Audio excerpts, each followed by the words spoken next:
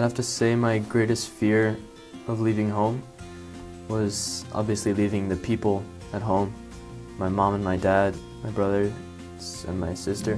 Really, my family was my security in the sense that my mom and my dad took care of everything I needed, every little practical thing, every little medical thing, and as well in my spiritual life and helping me grow in my faith.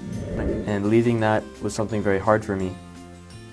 And it was only when I started giving myself more fully and forgetting about my own thoughts, my own worries, the things that I wanted to do.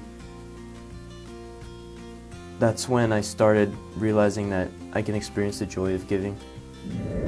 And I knew that I had to make my new security the person of Jesus Christ.